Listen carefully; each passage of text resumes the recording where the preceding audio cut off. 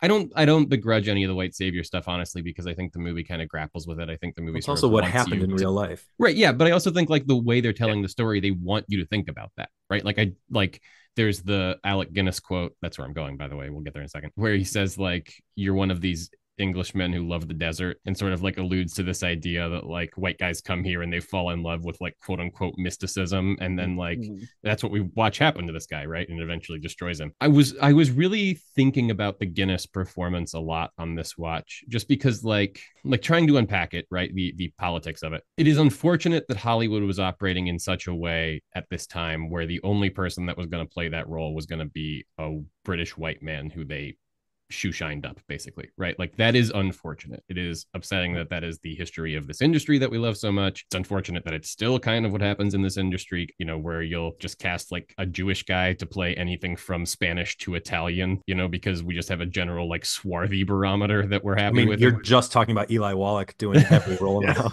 now. Well, I was goofing about. I was thinking last night about Oscar Isaacs just kind of being generically like, yeah, no, no, no. And I So the today version of it is you're Turkish, you can do whatever you want. yes, and Yeah. I love him in everything. But anyway, my point was, I think Guinness does portray this character really well, and like in a nuanced way that is like respectful to the historical character, and like does a good job with it, right? And but I Yeah. wanted to watch it critically because I did want to be like, is this something that I should like?